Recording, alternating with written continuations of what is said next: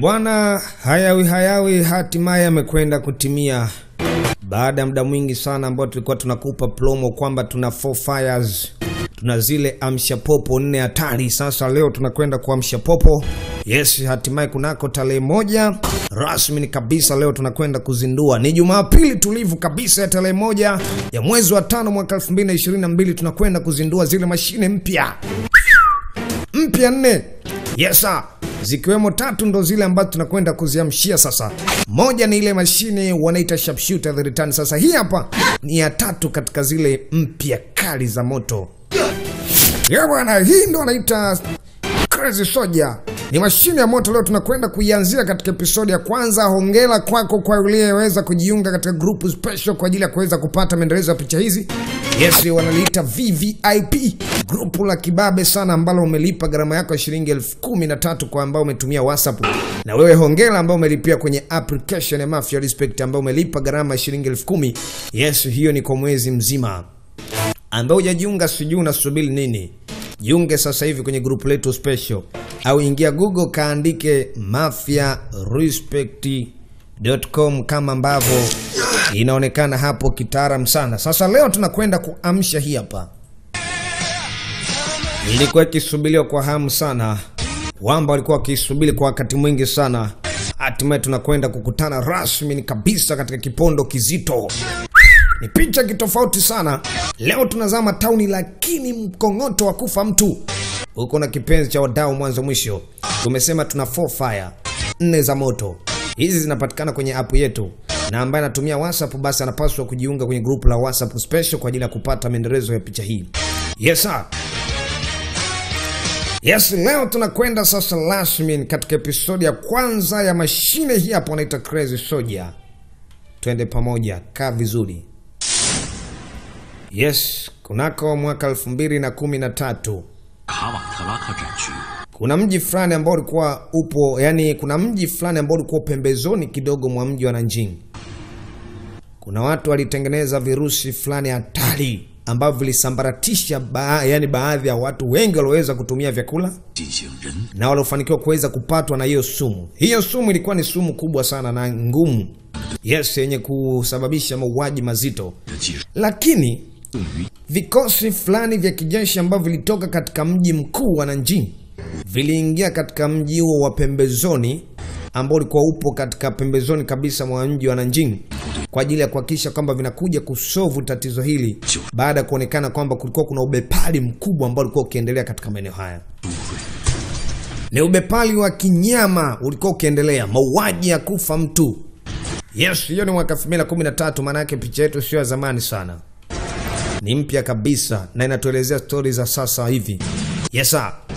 Jeshi liliingia hapa likiongozwa na huyu bwana kapteni hapa. Huyu bwana walikuwa wakimuita Wang Surui.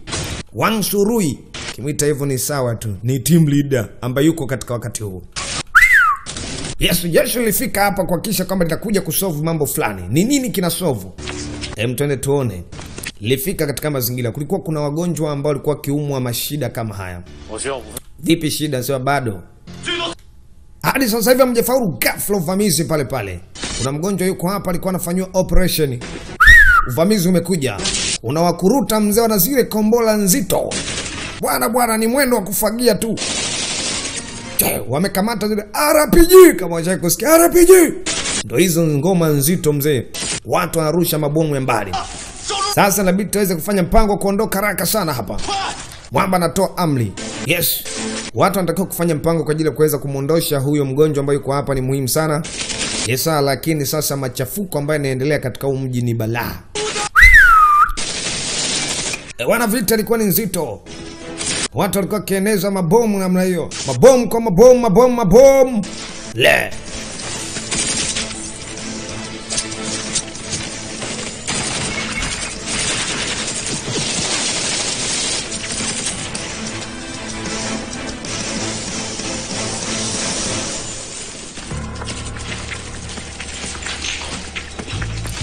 Sasa ni kuzunguka kila kona. Magaidi hapo katika maeneo.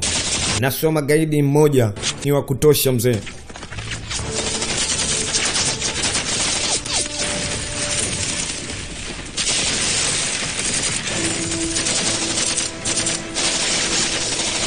Yes.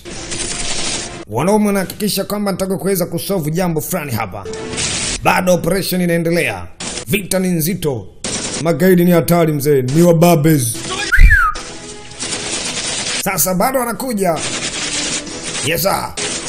Lakini aliyekuwepo hapo ni soja hatari. Wanaita crazy soja. Ni kichaa. Sasa twende kazi baba. Vipi mheshimiwa? Tunataka tuweze kufanya haraka tondoke. Matibabu anasema fanyeni mpango, huyu mtu aweze kuondoshwa. Kamtoa kwanza huyu daktari ambaye alikuwa anaongoza hapo. Yes, sasa huyu mgonjwa anatakiwa kuondoshwa hivyo hivyo, kutolewa katika maeneo ni hatari. Moto monitor fire. Cheki vitu hivyo. Baba. Wanaume bado wanazidi kusogea. Na kutoka hapa ni pasito. Magaidi ni ya kutosha mno. RPG. Hizi anazikumbuka Wolf tu hizi, hakuna mwingine. Sasa tusepe wanaume. Tusepe choche. Wanatakiwa kuondoka haraka sana hapa. Yes. Tusepe haraka sana. Namna hiyo.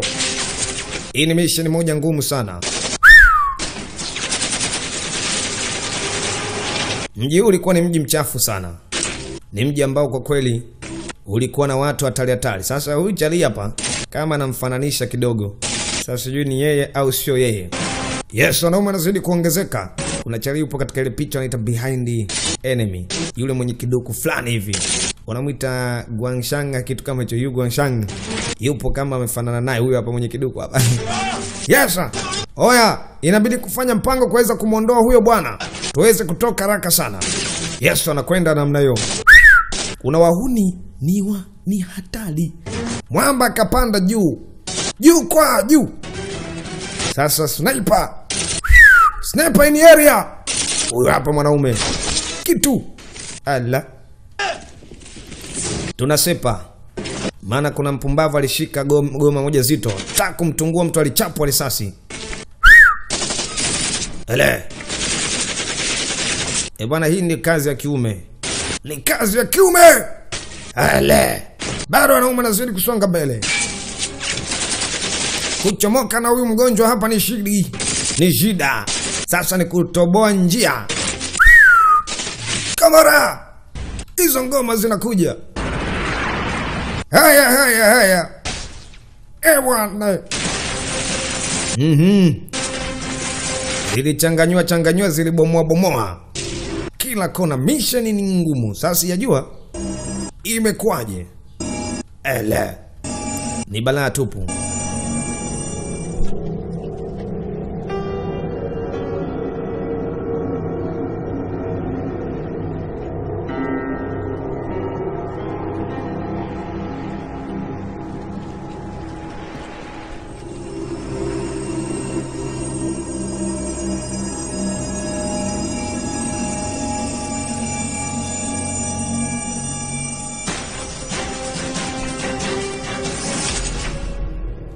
Yeah. Unaambiwa ni miaka 6 baadaye. Yo, kama ni miaka 6 baadaye, 2013, 14, 15, 16, 17, 18, kama 19 hivi. 2019, maana yake sasa tupo katika 2019. Yes, goma linaanza hapa. Tunakutana kichaya kazi, ndo anamuita bwana mkubwa, anamuita Wang Surui. Yule ambaye alikuwa ni kama team leader pale katika mission. Ni huyu hapo mwanaume wa kazi. Yeye alikuwa ni mtu maalum, ni bodyguard maalum. Yeye kazi yake alikuwa anafanya bodyguard kwa sasa. Aliachana na zile habari za kijeshi kwanza. Leo anakuja kwa ajili ya kuja kumpokea huyu mwanamama. Yes sir. Huyu ni mwanamama, wanamuita Victoria. Yes, ukimuita Victoria utakuwa umewini sana. Victoria ni mtoto mmoja wa kike. Anasema vipi? Muda umekwaje? Sio, hatujachelewa sana, nadhani wakati sahihi. Huyu ni Victoria, mtoto mmoja mlembo. Anasema kumbuka Wang Surui, kuna mambo mengi ya kuweza kufanya. Nafahamu kabisa. Na niko hapa kwa ajili ya kuhakikisha kwamba natekeleza jambo hili. Umechelewa. Wakati ni muhimu. Kumbuka bado tuna mission nyingi. Kwa hiyo lazima uelewe hilo. Mission bado ni nyingi sana kwa watu hawa. Lakini tukiachana hayo, leo tunakutana na mtu mmoja ambaye alikuwa akihangaika kinyama, na maana kwamba alikuwa anapata mateso mazito. Sasa asante mheshimiwa. Nadhani kwamba bado matibabu yeye, yani tunajaribu kuweza kutengeneza kitu imara zaidi ambacho hakuna mtu yote ataweza kukitoa. Vipi, una hakika atafaulu? Asema watafaulu, mtu aweze kuona. Yes, huyu bwana anamuita bwana Hawek. Unaweza kumuita bwana Hawek. Hawek. Yeye bwana Hawek. Sababu bwana atamko Hawek. Hawek, basi tumuite Hawek. Ghafla huyu mgonjwa amepandisha mizuka mzee, sijui ni ya Tanga. Sasa anisha namna hiyo. Bwana. Bado madawa yanayotengenezwa ni sumu kali zinatengenezwa, lakini hatimaye ni failing. Yes, kuna sumu zinatengenezwa na pamoja na madawa. Yaani maana kuna antidote na madawa. Baada ya kufeli, madokta walichapwa risasi kwa sababu hawataki watu wapumbavu. Kwa nini mtu ashieni hiyo sumu ishindwe kufanya kazi? Sasa mheshimiwa, tutatafuta watu wengine. Huyu bwana mzungu ndo anamuita Hawek, sijui ni mzungu. Alafu huyu muuni mwingine anamuita Nolton. Yes, ukimuita Nolton pia hujakosea. Wenyewe wanamuita Nondo ndo anamtamka hivyo. Lakini tukiachana hayo, ni upande wa pili. Leo tunakutana na mtoto wa kike huyu hapa. Mtoto mrembo kweli, mtoto mdebwede. Mtoto mmoja hatari sana. Huyu binti anamuita Lee. Unamuita Lee Naosua, kitu kama hicho. Xiaolin同学. Anasema, madam vipi? Nadhani tumekuja hapa kwa ajili ya kuweza kukutana ile mipango yetu. Anaitwa Lee Naosue. Leo alikuja kukutana na bwana mmoja anamuita Rais. Wanamuita Rais. Sio rais wa nchi, hiyo anamuita Rais. Anasema tumekuja hapa kwa ajili ya kuweza kushauriana kuhusu mpango wa X1. Nataka kuweza kutengeneza muunganiko kati ya mimi na wewe ili tuweze kujua jinsi gani kuweza kudili na mpango wa X1. Nadhani tutaweza kuboresha mipango mingi sana. Inasemekana huyu binti ni dokta mmoja mtaalamu sana, bingwa, lakini dokta huyu hayuko busy sana katika masuala ya kidokta. Yeye yuko busy katika mpango wa kampuni fulani. Sawa? Ni binti fulani hivi, ni hatari sana. Kwa ana uwezo mkubwa, lakini jamaa amekuja kutengeneza ushirikiano. Kaweka chini kwanza ile mikataba na yale makaratasi ambayo nimepewa. Sema X1 ni mpango wangu mimi thabiti. Sitaki kuweza kutengeneza na ushirikiano na mtu yote kwa wakati huu. Unamaanisha? Ndio hivyo tu, hakuna chaguo lingine. Makubaliano haya yanayavunja hapa, sihitaji kubaliano la aina yote kuhusu mpango. Inawezekana vipi? Ni heshima gani mimi nimeleta katika kampuni yako? Kuna kampuni moja kubwa sana ambayo binti anafanya nayo kazi. Anafanya kazi katika hiyo kampuni. Asa mheshimiwa, mpango wangu wa X1 nadhani nimeweka sawa. Ndio. Lakini sasa tunafanyaje kuhusu kukubaliana na hawa watu tofauti, makampuni tofauti waweze kushirikiana pia? Tujue jinsi gani kuweza kufanya huu mpango wa X1 uwe mkubwa zaidi. Ni mpango fulani hivyo wa X1 ni hatari. Hem, tuone tutaufahamu.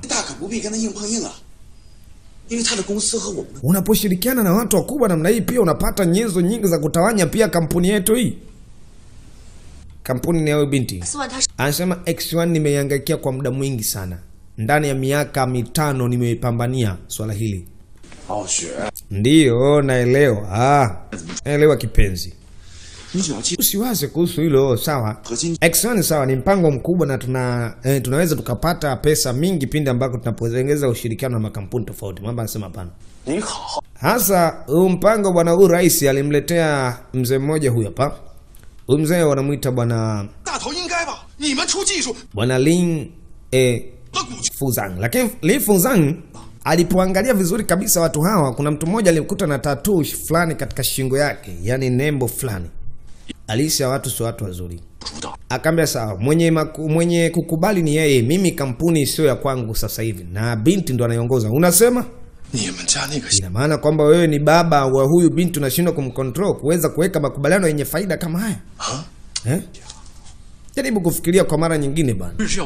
Anasema ndio, nifikirie mara ngapi wakati yeye ni mwenye kukubali, ni mwenye maamuzi. Subiri kwa.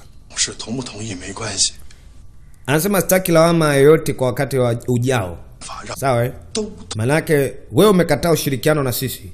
Sisi tunahitaji ushirikiano na wewe. Kumbuka kitu kimoja. Binadamu tunapaswa kuwa pamoja tuweze kushirikiana ili tutengeneze misingi imara kwa wakati ujao. Sawa, tushirikiane. Alimpa nafasi ya kufikiria, lakini mwisho wa siku huyo mtu alitoka akiwa na mabodyguard wake wazito mno. Lakini akiangalia hii sura hii na ile nembo ya shingoni, anakumbuka vitu fulani, matukio fulani. Yes, sasa anakumbuka matukio kama ile vita iliyotokea miaka 6 iliyopita. Ina maana yeye anahusiana nayo. Yeye kwenye ile vita alikuwepo. Anaambia bwana yeye, kuna mpango mzito huko. Alimpigia simu, kuna mtu anaitwa bwana yeye. Yes. Subiri. Basi sawa. Kweli leo tumepata nafasi ya kukaa vizuri kwa ajili ya kuweza kupiga msosi kwa pamoja. Ni siku yenye furaha sana. Tuweze kuzungumzia kuhusu hizo habari. Asema hapana, sio wakati sahihi. Okay. Hatujapata muda mwingi kuweza kutoka kwa sababu tunakuwa busy katika masuala ya kampuni. Unawaza nini? Siwazi kitu. Nawaza maisha mazuri baadaye. Yaani wanawaza kutengeneza maisha fulani vya amazing baadaye. Sasa hapo wao hawana maisha mazuri. Yaani wapo wenyewe wanaishi wana makampuni lakini bado wanawaza kutengeneza maisha mazuri baadaye. Sasa mimi na wewe ambaye tuna maisha ya kawaida, sasa sijui tunawaza nini. Tuwaze kupambana wauni. Kupambana hakuna mwisho. Tupambane mpaka tunaingia makabulini ama vipi? Lakini leo alikuja huyu binti anamuita Victoria sambamba na bodyguard yake wanamuita Surui. Wanamuita Wang Surui. Anaambia anahitaji kuweza kupata kitu kama hichi. Yes, binti alikuwa anahitaji hiki kitu. Binti ni bosi. Waheshimiwa, tafadhali kidogo. Naomba samahani, nataka niweze kupata hii kopo pa. Sasa binti akimcheki huyu mtu anamkumbuka. Mara ya mwisho alikutana naye airport, walikuwa puana namna hii. Jamaa alikuwa na haraka ya hatari, akampa pesa kufidia kitambaa kile alichomchania. Sasa lakini baada kumuona huyo mtu alichukia sana, lakini ghafla punde si punde baba kuna wakuruta. Mwamba akawasanukia, akawapiga jicho namna hii. Bwana we. Wanamuita Wang Surui. Ni mtu mmoja hatari sana. Ni bodyguard wa mtoto wa kike anamuita Victory. Wanajileta wakurazi wa hizi kazi. Wazee wa hizi kazi, wazee wa cheche. Wanachokitaka watakipata mzee. Wanakuja kwa mtu hatari mno. Twende sambamba. Then ukaribisha katika episode ya pili hii hapa dude safi zito. Mashine wanaita Crazy Soldier. Ni mtu kichaa, askari kichaa, hatari. Tena tukafahamu inakuwaje. Hatari sana. Ni balaa. Karibu. Inakuwaje? Vipi kuhusu binti anatokaje hapa? Binti anamuita Li Nansue. Naosue anatamkwa Naosue. Balaa tupu.